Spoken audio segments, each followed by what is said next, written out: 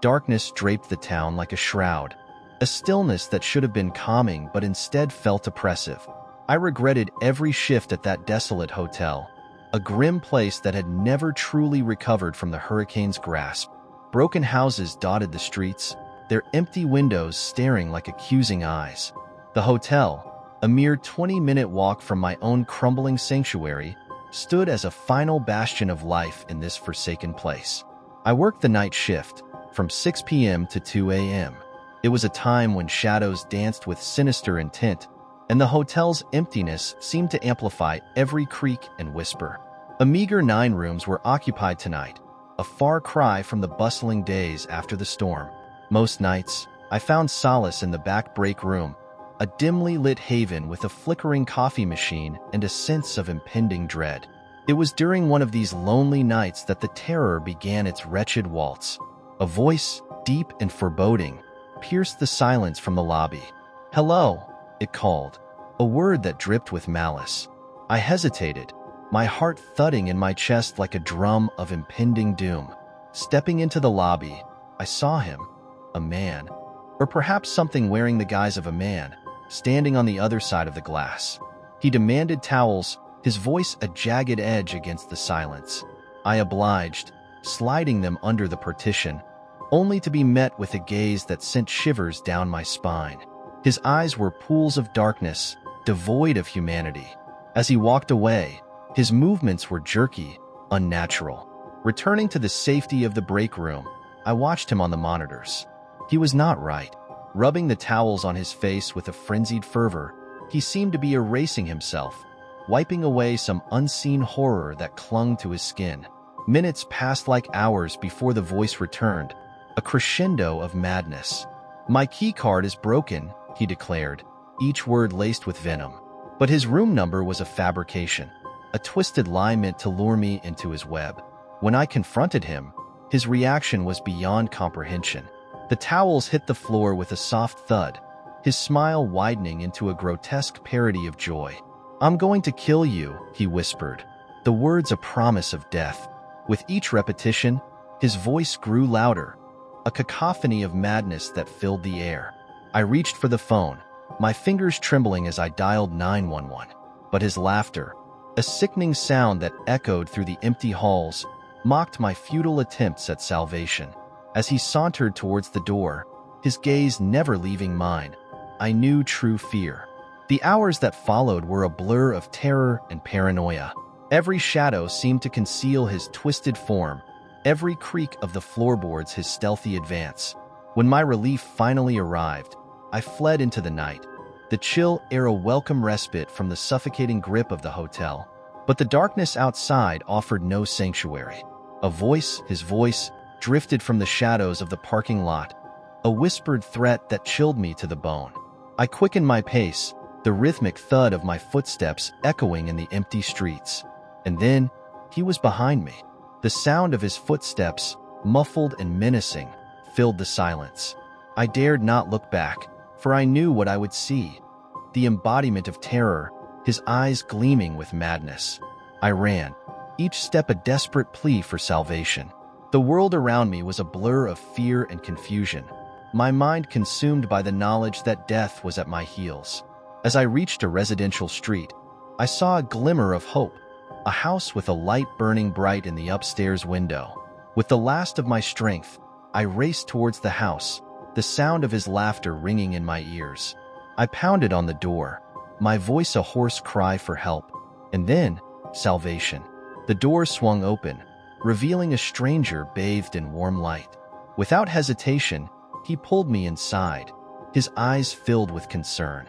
As he called the police, I collapsed against the wall, my body trembling with exhaustion and fear. The police arrived swiftly, their presence a beacon of hope in the darkness. They listened as I recounted the night's horrors, their expressions grim with understanding. CCTV footage was collected, a haunting record of the man's madness. Days passed, each one tinged with dread as I awaited news of his capture. And then, the lineup. 5 faces, each one a twisted reflection of the man who haunted my nightmares. I stared, my heart racing as I searched for his familiar gaze. But when asked to identify him, I faltered. None of them were him, or perhaps all of them were. In that moment of uncertainty, I realized the true horror of that night.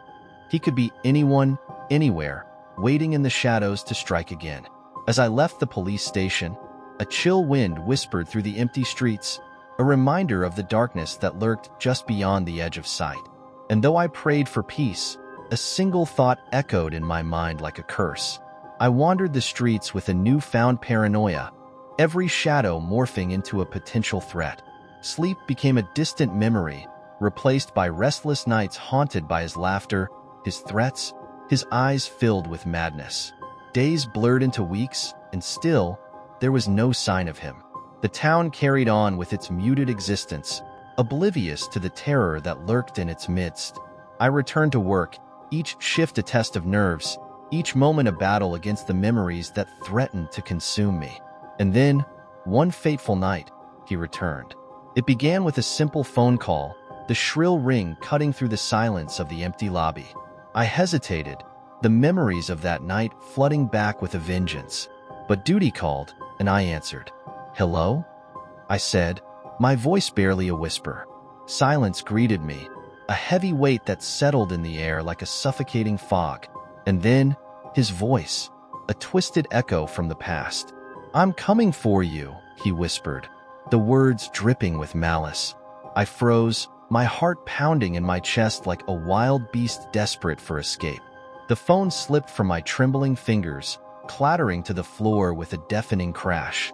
I backed away, my eyes locked on the lobby entrance, as if expecting him to materialize from the shadows. But there was nothing, just the empty expanse of the deserted hotel.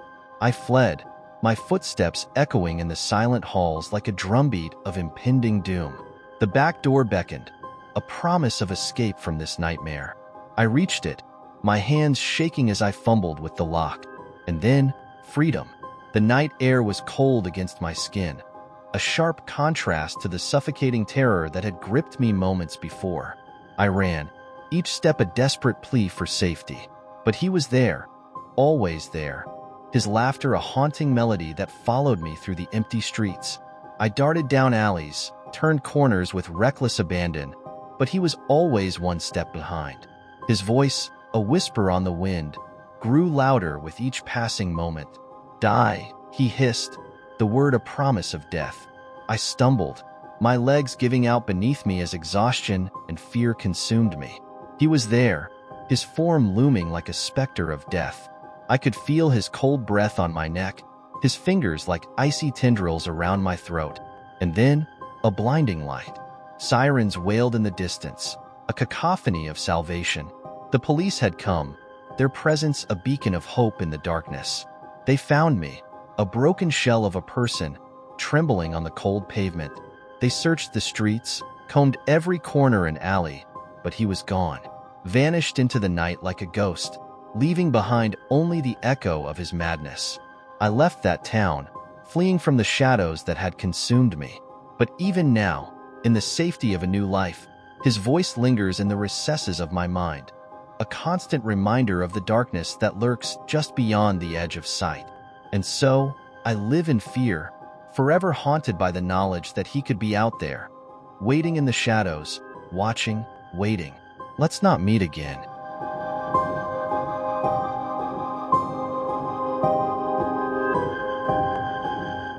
The pro department of our home improvement company was usually quiet during the closing shift, a time when the store dimmed into a shadowy haven of hardware and lumber. I worked alongside Nicole, a cashier with a gentle demeanor that belied her inner strength. She was my closest companion at work, a friend I trusted more than anyone else. Nicole was a target for unwanted attention, her beauty drawing the gaze of contractors and customers alike. Despite her polite rejections, some persisted, their advances bordering on harassment. I often joked that she should just tell them she was gay, but she was adamant that her personal life was none of their business. One evening, after returning from her break, Nicole's expression was troubled. She recounted an encounter with a particularly persistent customer who had made her uncomfortable with his advances. I brushed it off, assuming it was just another unwanted admirer, but a sense of unease lingered. Later that day, the man returned, Nicole was busy with a customer, leaving me alone to face him. He seemed normal enough, but there was a darkness in his eyes that made my skin crawl. "I'm here to see Nicole," he declared, his voice smooth but tinged with something sinister. I asked how he knew her, trying to gauge his intentions. His story was a tangle of half-truths and lies, claiming they had a date planned. But when pressed, he stumbled over his words, revealing his true intentions. "I want to ask her out again," he said, his tone turning demanding. I knew I had to protect Nicole, but I couldn't reveal her personal life without her consent. In a split-second decision, I blurted out that she was my fiancée. The man's expression shifted from confusion to anger. "You? With her?" he sneered, his voice dripping with disdain. I stood my ground, insisting that we were getting married soon and he needed to leave. His anger simmered beneath the surface, but he eventually stormed out, leaving behind a cloud of menace. Weeks passed, the encounter fading into the background of our daily lives. Until one night, when darkness fell and the store emptied of customers, leaving only the two of us to close up. As we gathered the trash near the entrance, a loud bang echoed through the store, causing us both to jump. The man was back, his face pressed against the glass doors, eyes burning with obsession. "We're closed," I shouted, but he ignored me, his gaze fixed on me with a chilling intensity. "I'm here for you," he declared, his voice a twisted mix of desire and menace. "If I can't have her, I'll have you." Fear clenched my heart, a cold dread settling in the pit of my stomach. I could feel Nicole's hand trembling in mine as we backed away, our escape blocked by the relentless pounding of the man against the glass. Nicole's voice cut through the chaos, her tone firm and commanding. "Get away from us. We're calling the police." But the man's obsession had turned into madness. He laughed, a chilling sound that echoed through the empty store. "If I can't have you, no one will," he growled, his words a promise of violence. In that moment, fear gave way to determination. I grabbed a nearby 2x4, my hands shaking but my resolve firm. Nicole's eyes met mine, a silent understanding passing between us. As the man continued to pound on the glass, the doors rattling in their frames, we knew we had to act. With a shared nod, we lunged forward, swinging the makeshift weapon with all our strength. The wood connected with a satisfying thud, the man stumbling back with a cry of pain. We didn't hesitate, our adrenaline-fueled instincts taking over as we continued to strike, each blow a desperate bid for survival. Finally, he fell to the ground, bloodied and defeated. The police arrived soon after, taking him into custody as we stood, panting and trembling, in the aftermath of our ordeal. In the days that followed, we found strength in each other, our bond forged through the crucible of fear. The man was charged with stalking and assault, his obsession with Nicole leading to his downfall. But the shadows of that night lingered, a reminder of the dangers that lurked beneath the surface. We no longer felt safe at the store, our sanctuary tainted by the memory of his obsession. As we moved forward, finding new jobs and rebuilding our lives, we knew one thing for certain. We would always have each other's backs, and in that shared strength, we found a sense of peace amidst the shadows of our past. Days turned into weeks, and the man's face became a haunting memory in the recesses of our minds. We found solace in our newfound sense of solidarity, no longer co-workers but comrades bound by a shared trauma. The home improvement store became a place of dread, its aisles and corners holding echoes of that fateful night. Nicole and I decided it was time to move on, to leave behind the shadows of our past and forge a new path. We found jobs at separate places, far from the store that had once been our sanctuary and our prison. Life moved on, but the memory of the man's obsession remained like a lingering specter. We attended college together, our friendship growing stronger with each passing day. In the safety of the campus grounds, we found a semblance of peace, a refuge from the darkness that had once threatened to consume us. But just when we thought we had left it all behind, the past came knocking. It was a rainy night, the kind that seemed to seep into your bones and chill you to the core. Nicole and I were studying in our dorm room when the phone rang, shattering the quiet of the evening. I picked it up, my heart skipping a beat as a familiar voice filled the air. "Hello, my darlings," he purred, his voice dripping with malice. "Did you miss me?" Nicole's eyes widened in terror as she recognized the voice, her hand trembling as she reached for her phone to call the police. But before she could dial, the line went dead, leaving only the staticky echo of his laughter hanging in the air. Fear gripped us both, its icy tendrils wrapping around our hearts. We knew he had found us, his obsession unyielding even in the face of our escape. The sound of footsteps outside our door sent us into a panic, our minds racing with fear and uncertainty. We huddled together, our breaths coming in ragged gasps as the shadows of the past closed in around us. And then, a knock. 3 sharp raps against the door, each one a harbinger of terror. We remained frozen, the world outside our door a dark and unknown abyss. "Open up, my darlings," his voice whispered through the crack under the door, sending shivers down our spines. Nicole's eyes met mine, a silent understanding passing between us. With trembling hands, we pushed a heavy dresser in front of the door, our makeshift barricade a feeble attempt at protection. But he was relentless, his pounding against the door growing louder and more insistent with each passing moment. "Let me in, my loves," he crooned, his voice a twisted mix of desire and madness. We clung to each other, our hearts pounding in unison as we braced for the inevitable. The door creaked under the force of his blows, the wood splintering and cracking with each impact. And then, silence. We held our breath, waiting for the next assault, but it never came. Instead, we heard the distant wail of sirens, the sound growing louder and louder until it filled the room. The police had arrived, their presence a beacon of hope in the darkness. They stormed into the room, their guns drawn as they apprehended the man who had haunted our nightmares. As they led him away in handcuffs, his eyes locked with mine for a brief moment, a twisted smile playing on his lips. But it was a smile devoid of triumph, a hollow victory in the face of his defeat. The nightmare was over, but the scars remained. Nicole and I clung to each other, our bodies shaking with relief and exhaustion. In that moment, we knew we had survived the darkness, emerging stronger and more resilient than before. Life moved on, but the memory of that night lingered like a shadow in the corners of our minds. We graduated college, each of us forging our own paths, but forever bound by the shared experience of survival.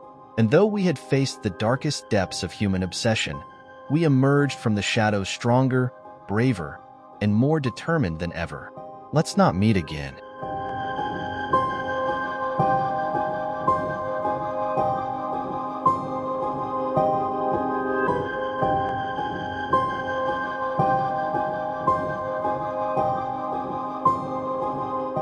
It was a chilly night in 2016, the kind that seemed to wrap the world in a blanket of darkness.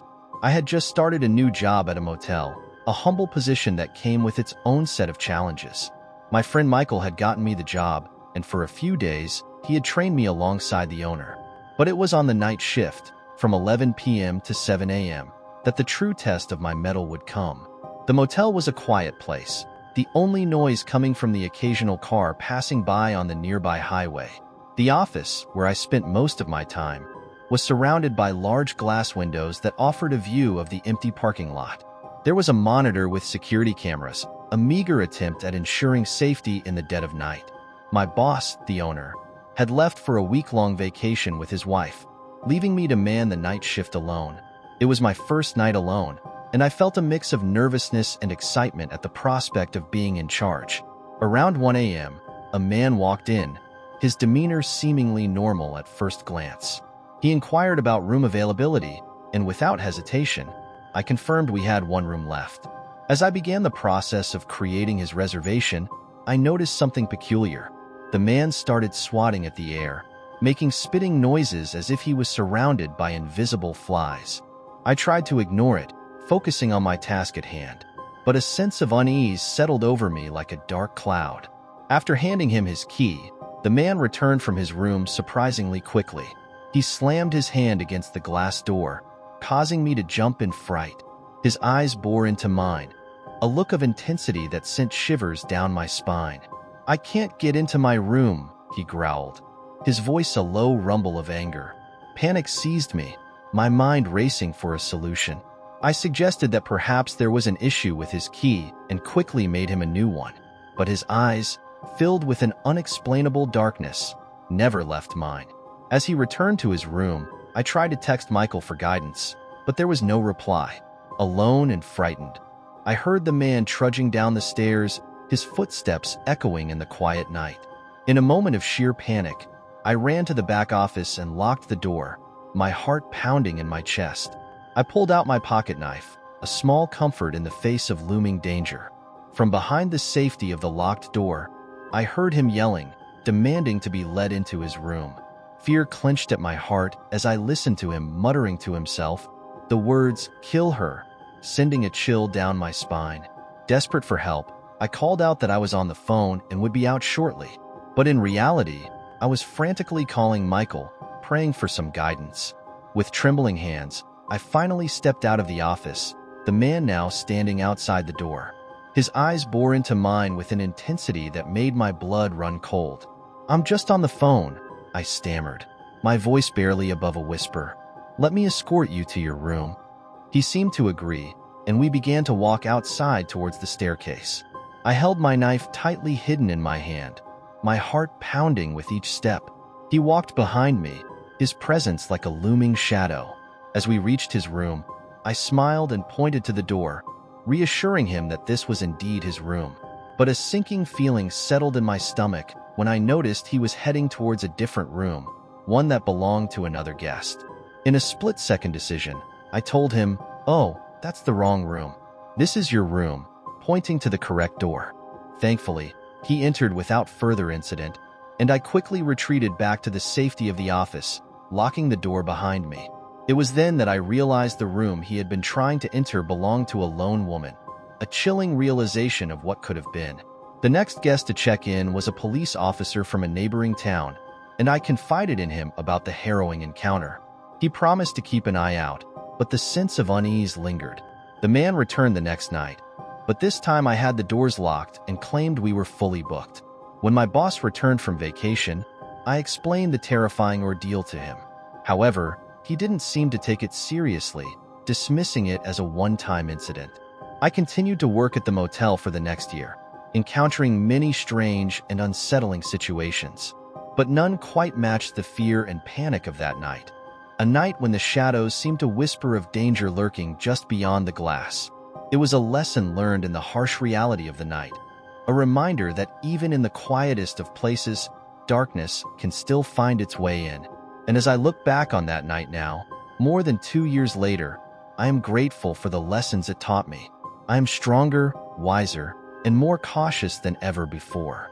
But the memory of that man's eyes, filled with madness and obsession, will forever haunt me. The year that followed that harrowing night at the motel was filled with a strange mix of dread and determination. I continued to work the night shift, each evening plagued by the fear that the man would return. Despite my boss's dismissal of the incident, I couldn't shake the feeling of unease that lingered in the air. Months passed, and the memory of that night faded into the background of my daily life. But just when I thought I had put it all behind me, the past came rushing back in a wave of terror. It was a quiet night, much like the one where it all began. The motel was shrouded in darkness, the only sound the faint hum of the security cameras. I was in the office, going through the nightly routine of paperwork, when I heard a familiar sound. A knock at the glass door. My heart skipped a beat, dread pooling in the pit of my stomach. I hesitated, my hand hovering over the phone, before mustering the courage to approach the door. Through the glass, I could see a figure standing outside, obscured by the darkness of the night. My mind raced with fear and uncertainty. Could it be him? The man who had haunted my nightmares for so long? With trembling hands, I unlocked the door and opened it just a crack, peering out into the night. Standing before me was a man, his features hidden in the shadows. "I need a room," he said, his voice sending chills down my spine. I wanted to slam the door shut and lock it tight, but something held me back. Was it curiosity? Or was it the fear that if I turned him away, he would return with vengeance? Without a word, I stepped aside and gestured for him to come in. As he entered the office, a wave of unease washed over me. His presence seemed to fill the room, suffocating me with its intensity. I quickly went through the motions of checking him in, my hands shaking as I handed him the key. He took it with a smirk, his eyes glinting with something dark and unsettling. "Thank you," he said, his voice dripping with malice. I watched him as he walked towards the door, each step echoing in the silence of the night. Just as he reached the threshold, he turned to me, his eyes locking onto mine. "You know," he said, his voice low and menacing, "I never forgot about you." Fear clenched at my heart, a cold dread settling over me like a heavy blanket. I wanted to scream, to run, but I was frozen in place as he stepped out into the night. For what felt like an eternity, I stood there, my mind reeling with fear and uncertainty. Was he coming back? Was I in danger once again? But then, the sound of his footsteps faded into the distance, swallowed by the night. I let out a shaky breath, the tension in my body slowly releasing. It was only then that I realized I had been holding my breath the entire time. I sank into the nearest chair, my heart pounding in my chest as I tried to make sense of what had just happened. The rest of the night passed in a blur of fear and paranoia. Every creak of the floorboards, every rustle of the wind outside, sent me into a panic. I was convinced he would return, that he was lurking in the shadows just beyond my sight. But morning eventually came, the light of dawn chasing away the darkness of the night. I stumbled out of the office, my body weary from the sleepless night. As I locked up the motel, I couldn't shake the feeling of dread that clung to me like a shadow.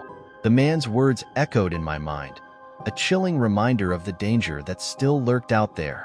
I never saw him again after that night, but his presence continued to haunt me in the quiet moments of the day.